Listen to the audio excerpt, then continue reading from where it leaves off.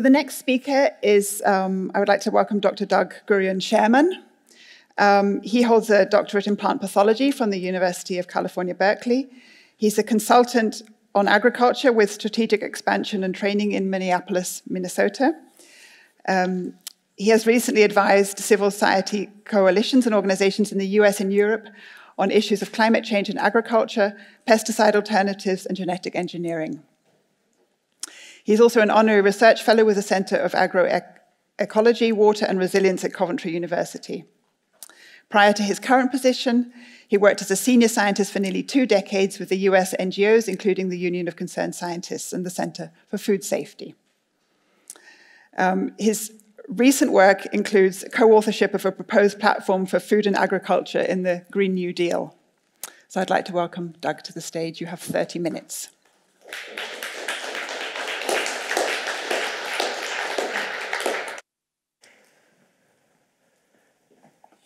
Okay, so I want to thank Ricarda for an excellent introduction, which will help me a little bit.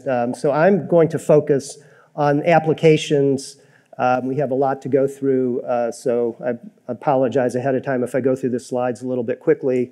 I'm not going to focus on the technology per se. My training is very much in molecular biology, but Ricarda did an excellent job, I think, laying out how the technology works and its limitations and so forth. So I'm going to go through a number of the applications and as well, those, as Ricarda said, and we hope you read the report, that will give the literature support for many of the things that all of us are talking about, but in my case, for the issues that I'm bringing up here in really obviously an overview way, and a lot more information, as you might expect, is in the report along with support. And I also want to thank my co-authors. So this is the second chapter of our report, and much of the work was done by others. And my part of that was much more focused on agriculture systems. So I'll probably put a little more emphasis on that rather than some of the medical applications, but I will try to do justice to the work that others put into this as well. So in evaluating gene drives, some of this Ricarda already went over, so I'll kind of go through it quickly, but I think one of the points we want to make is that, as Ricarda said, we're talking about complex systems, and this is not just a matter of complicated systems. In population ecology, for example, complex systems are defined in part as those that are very difficult to predict. So that's part of the context. We want to also talk about the public health concerns as well.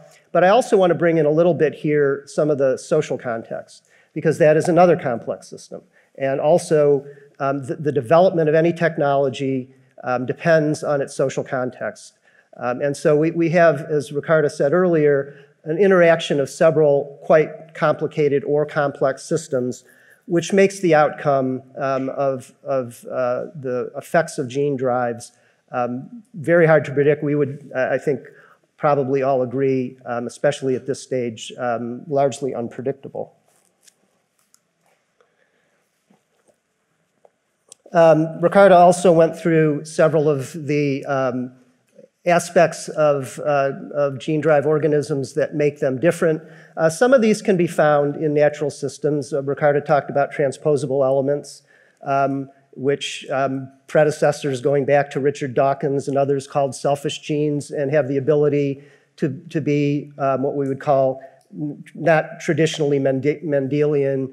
And especially, I want to emphasize that do not need to have a positive fitness benefit in order to spread through the population, which is different than most, well, I would say different than any previous genetically engineered organisms. There was the possibility that we could have outcrossing from crops. We know that that happens more than we used to think it did, from crop plants into their wild relatives, but those would require positive fitness to spread through the environment. And we also have to remember that fitness is a complicated or complex topic as well. An organism can be fit or a gene can provide positive fitness in certain environmental contexts, but not others. So in part of the range of an organism, let's say a wild species that could hybridize with a crop, a particular gene might provide positive fitness, but in other parts of its range and other environments, it would not. So these would all tend to be more self-limiting than at least the potential of gene drives can provide. These are, again, some basic considerations of the environment that Ricardo began to touch on, but predator-prey relationships, nutrient cycling, effect on pollination, species composition. These are all examples in the literature where we have some indication that alteration or suppression of a population of target organisms could affect. And again, as I'll get into further, we have, unfortunately, very little information, very little data or research at this point that could tell us how these effects may spread through the environment. Some of these effects can be indirect, so they could be removed by several generations, or trophic level effects removed by several species in a food web, for example. And again, so very hard to predict where and how big the effects in the environment will be. Okay. Another important concept that Ricardo touched on is that virtually all of these organisms have short generation times and reproduce fairly quickly, and that is a limitation, at least currently, on the kinds of organisms that we could think about using gene drives in. But it also often means that they will spread, the genes will spread in evolutionary time or geological time relatively rapidly. Many of the organisms are fairly mobile, and those add complications in practice to containing gene drives, as well as the molecular challenges that Ricardo talked about. In terms of public health, we have some general concepts, and again, I'm not trying to be comprehensive here, but just touch on a few. Niche replacement, so for example, if a particular mosquito that carries a disease is suppressed, or the ability to carry the parasite is suppressed, there are many other species of mosquito that are capable of carrying diseases. Could they fill the vacuum left by the species that is suppressed or that is lost? Rebound effects, as Ricardo mentioned, you can have resistance developing. It can develop more or less slowly over time. And the other aspects of the ecosystem that are affected by the presence or loss of that organism can adapt. And then when the organism comes back quickly or slowly, when it becomes resistant to the gene drive, that can kind of provide a shock potentially in terms of public health, for example, acquired immunity to a disease and so forth. And that, again, is another real problem.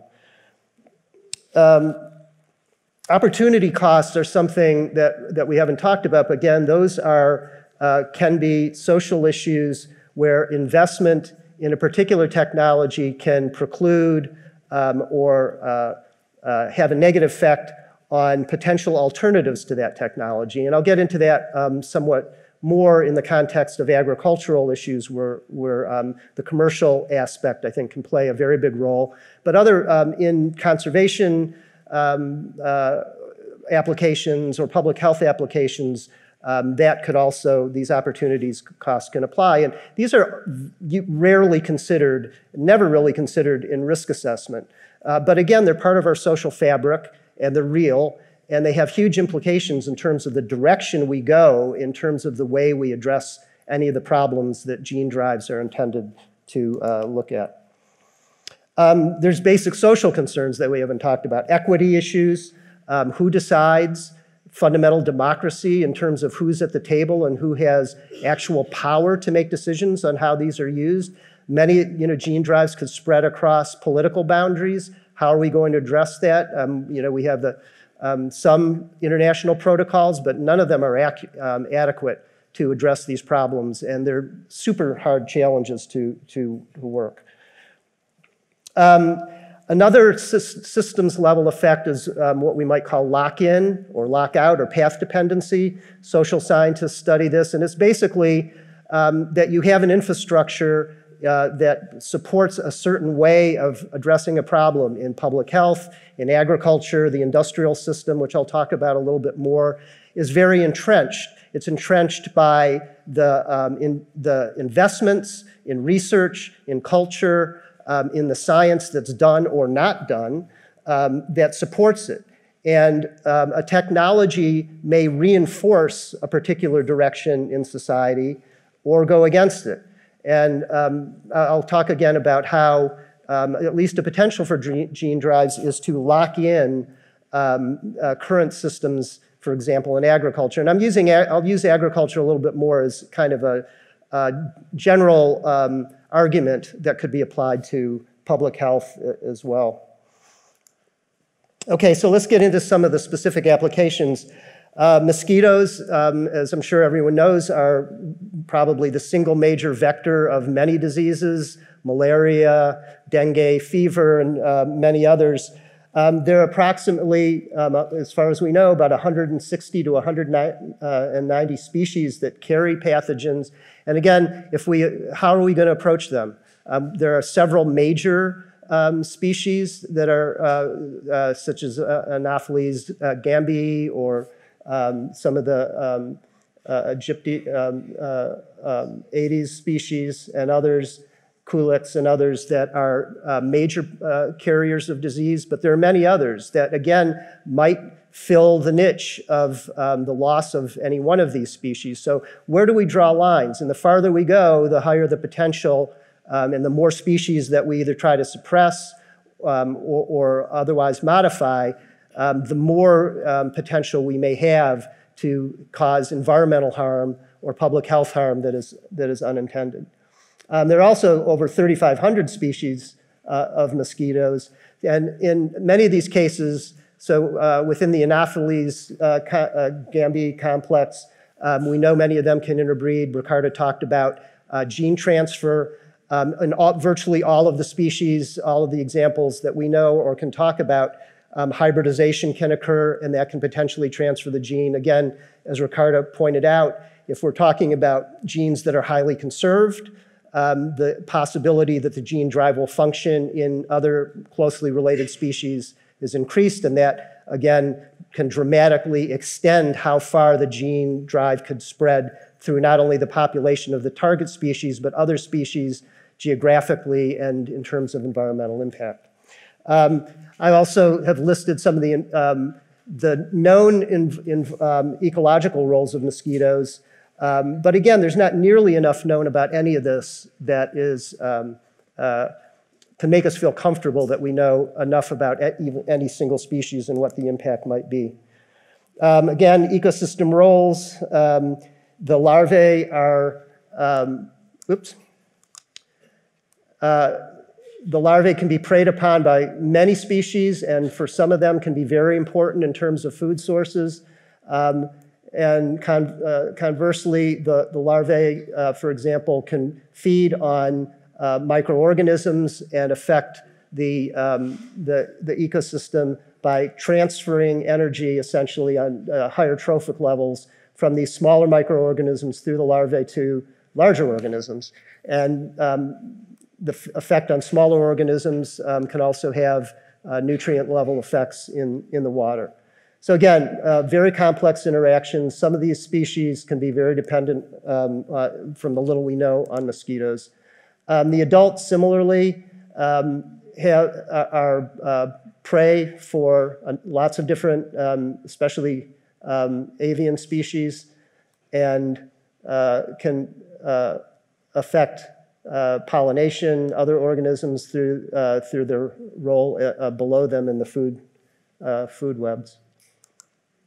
So one example, and this again, it's an illustration of concern, but it's also an illustration of how little we actually know at this point. In terms of one ecological effect, use of Bacillus thuringiensis israeliensis. It's a microorganism that is somewhat specific in terms of the target species that it will affect.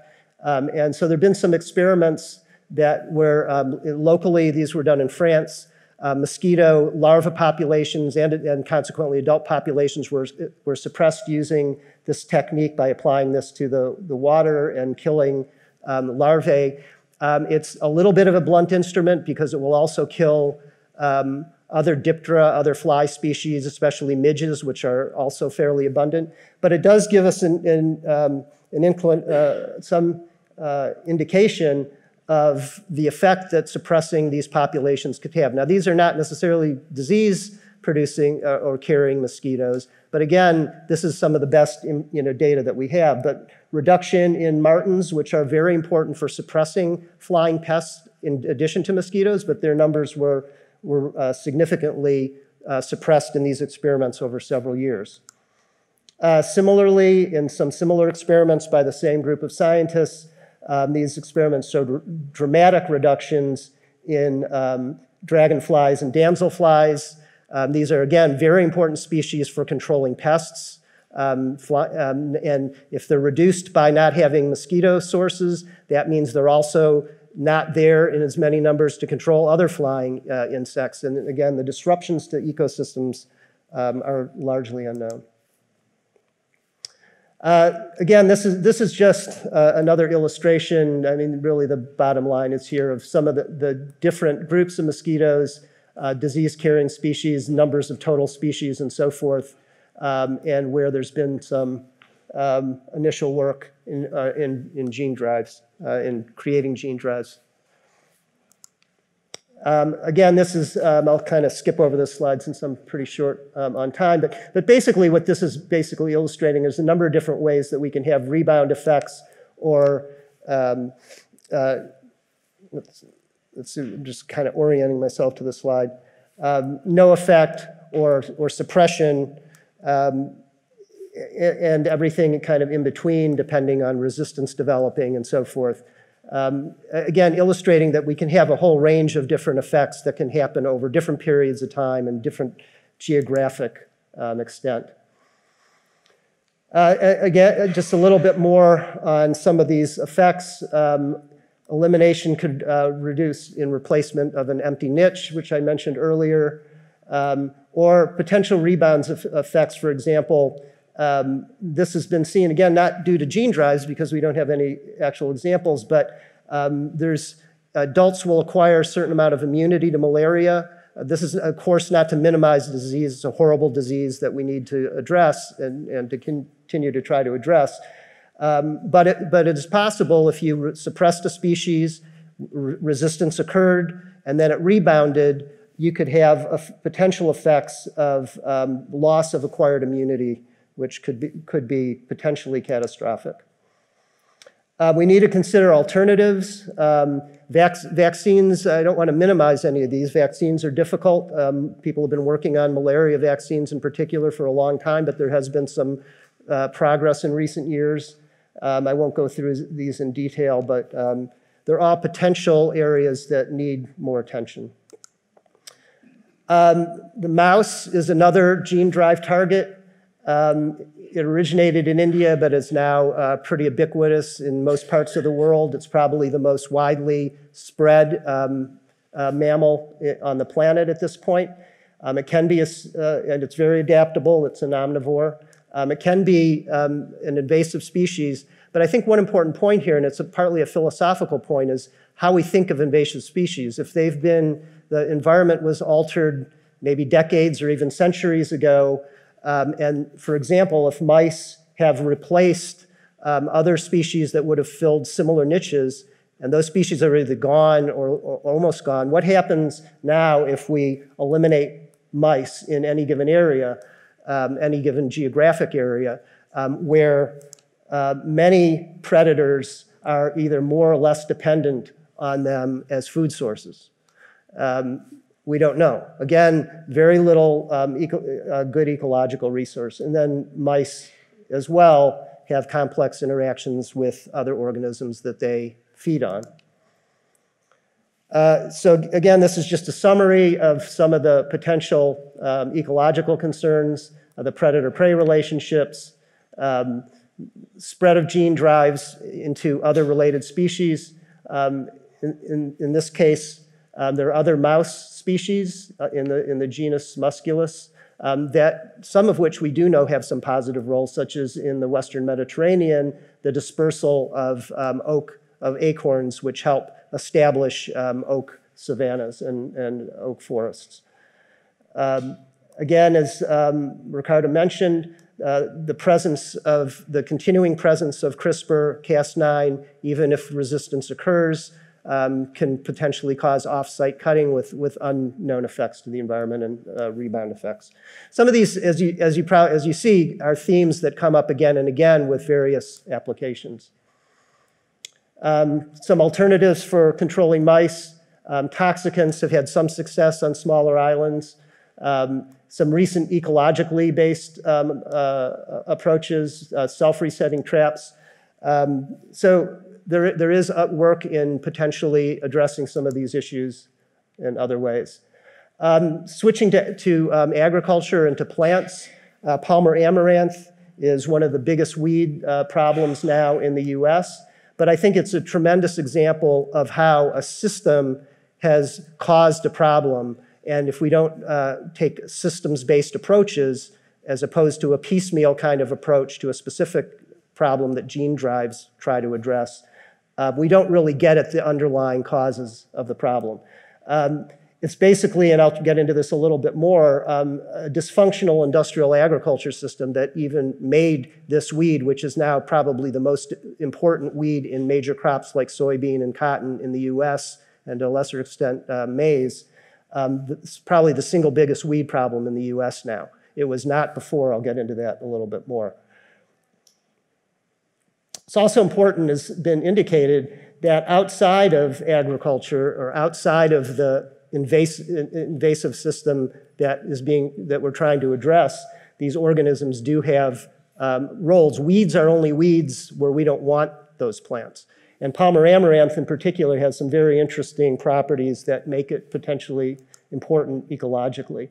One is it's very fast growing, it's drought tolerant, it's what's called a C4, it has C4 metabolism, which I don't really have time to get into, but very relatively, while it's a C4 metabolism is a very efficient kind of photosynthesis, it's fairly common in monocots such as maize or sorghum in terms of agricultural plants and many other monocotyledonous plants.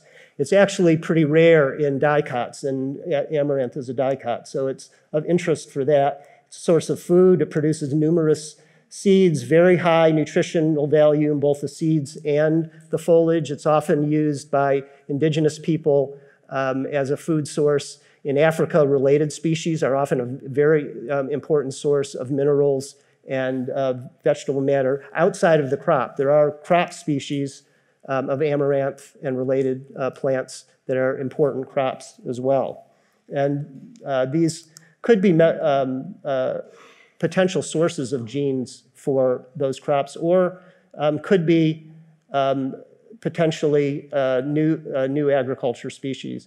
So what are some of the proposed gene drive for population suppression or herbicide to resensitize weeds so that the herbicide that was used to control them in genetically engineered crops could then be functional again?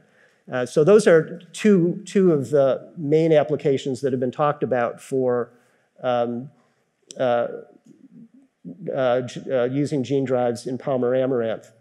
Population suppression could impact the ecological role, which again, we don't know enough about. This plant originated in the US Southwest in very dry areas in northern Mexico. And it has a role there for providing food for birds, for example. Could eliminate or reduce its potential as a new crop. Again, and it potentially, because of climate change, it has especially attractive properties in terms of drought tolerance and high seed production and high temperature tolerance. And those could all be very attractive, in a climate changing world. Hybridization, as I said with all the other examples, could spread this effect. We know that it can hybridize to other species of amaranth, some of which are also weeds, but some of which are food crops or potential food crops. We really know nothing about how much it could hybridize with crops out of, out of its geographic range. So again, another theme that, that comes up over and over again is the potential spread of these gene drives beyond the species that's originally altered. And again, this is an area that's rarely talked about, but it could further entrench an industrial system of agriculture that the use of, for example, herbicides to control this weed that caused this plant to become a weed in the first place, or a serious weed in the first place, could be further entrenched by re-energizing or the ability to use that herbicide, by resensitizing it to the herbicide that this weed has become resistant to, glyphosate.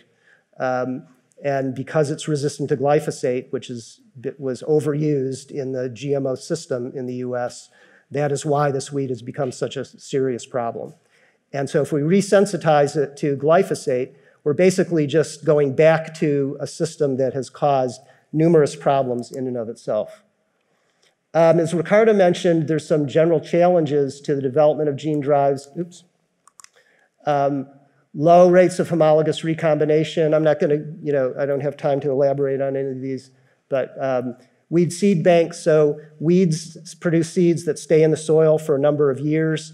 While they're there, you can't use, for example, the herbicide or a suppressive drive. You can, because those seeds will come up over time and will be selected for. For example, if you use the herbicide prematurely, though you'll eliminate the drive in the population by killing it because you've resensitized the weed, and the ones that are from the soil that are wild type will then take over. Again, inability to target, to use so that goes to using the herbicide for the years when the gene drive is spreading and the seeds are in the seed bank. And again, off-site alteration of the genome, as with any other organism we're talking about. So I just wanted to quickly, again, this is just to point out that prior to the use of this system of GMOs, it was a pretty minor weed. It was unranked as a weed in corn and maize, and that as early as late as 1994, now 7th by 2009. It's probably higher now. In soybeans, it was ranked 23rd as a weed. After the use of GMOs that selected for resistance in this weed, it rose to 2nd in soybeans. I would guess that I'm sure that in many parts of the country it's 1st. In cotton, I'm sure it's 1st as well. So it's really the system that created this. And while we might put a Band-Aid on it by using a gene drive, you're just really encouraging the further use of a system that causes problems in and of itself. This just shows the tremendous increase in the use of glyphosate that led to this problem in the first place, that gene drives would be trying to address, from very little to over 200 million pounds. This was by, I think, 2013. Now it's up to over 300 million pounds in the US. One unintended problem, and this is the kind of thing we might have to worry about, glyphosate was particularly good at killing the only food source of monarch butterflies, which have a major migratory pattern throughout the US Midwest and reproduce in the Midwest. There's been back and forth in the scientific literature about the actual cause, but I think it's pretty well established at this point. Glyphosate happens to be better than previous herbicides at killing the food source of monarchs, which were milkweeds, and in doing that has pretty much endangered the monarch butterfly in the US. So again, one of these difficult to predict unintended effects.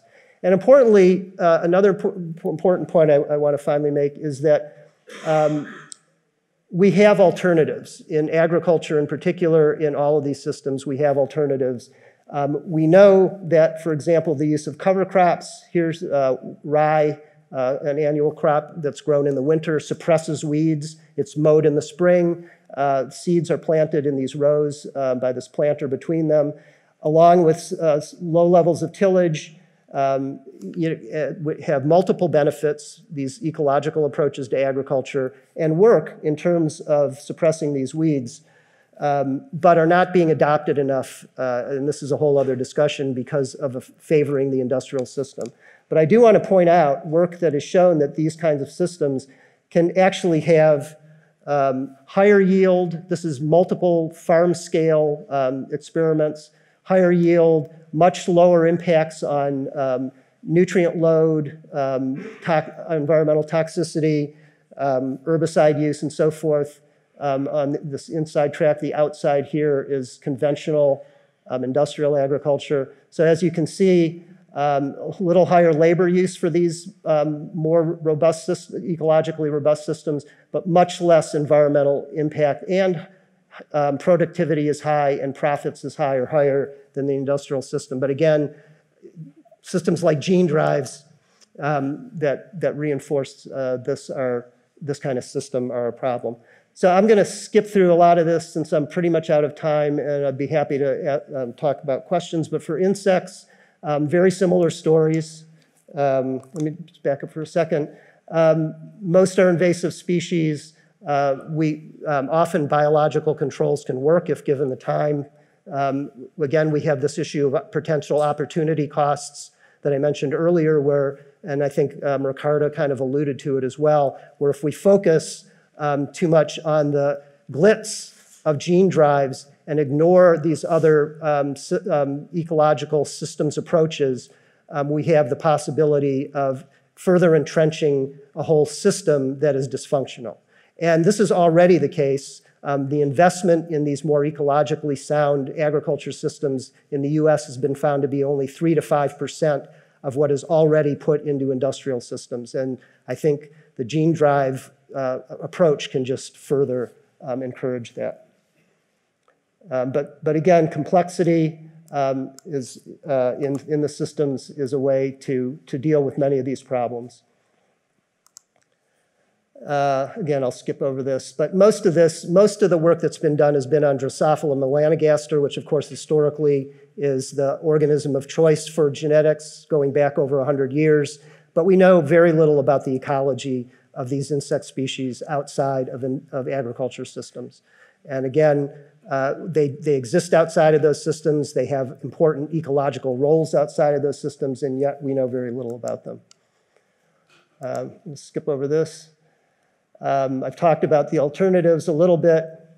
Breeding is another one that's often not talked about enough. These are just some of the impacts of the industrial agriculture systems. I'll skip over dead zones, loss of biodiversity, loss of tropical forests, and so forth. None of these will be addressed by a piecemeal approach like gene drives. I have to skip over the military uses, unfortunately. But I think the main point about military uses is often these gene drives can have dual uses. And so one of the motivations is to look at being defensive with gene drives, anticipating that others may develop them. But unfortunately, that's just the flip side of potentially using them in pernicious ways against other societies. So in developing a defense, you're also, in a sense, developing an offense. And as some have said, we really need to find ways outside of gene drives rather than looking at gene drives themselves to do that. Skip over some of these. And just finally, in terms of risk assessment, I think there's a couple practical takeaways that we've seen, for example, from agriculture. For widespread uses like GMO herbicide-resistant crops, more recently for neonicotinoids that have been used almost ubiquitously and have caused huge problems for pollinators and insect loss. Many of you have heard about losses of 75 to 80% of European insects, flying insects. That's, we don't know for sure, but that's largely due to habitat loss and probably pesticide use. But a lot of what we know about this are very, in some ways, subtle effects. It's not outright lethality to these beneficial insects like pollinators. It's trophic level effects. It's loss of immunity. There's sublethal effects that are very difficult to assess through traditional risk assessments. And basically, the history that we have with both these widespread pesticides and GMOs, I think, show pretty clearly that in practice, in society as it actually exists, the likelihood of doing thorough risk assessments that we would need to address the challenges of gene drives is really a fantasy. And the cost and time required to do these, I mean, it's taken, more than a decade, dozens of scientists to sort out some of these problems, and we still don't have all the answers. So in practice, are we really as a society going to have the patience, dedication, time, and so forth, even if possible, to do these risk assessments? And as it wasn't mentioned, I was a risk assessor for the US Environmental Protection Agency in the 90s when we were evaluating genetically engineered crops in particular. I would say we really failed at that, and all the regulatory agencies have. And so what confidence can we have going forward? So in conclusion, I would just say that, probably we are certainly at a stage where there are way too many unanswered questions to go forward in any practical way with gene drives. And we really, because of the complexity and uncertainties that brings forward, we really feel that a very strict interpretation of the precautionary principle should be used when going forward with gene drives. Thank you.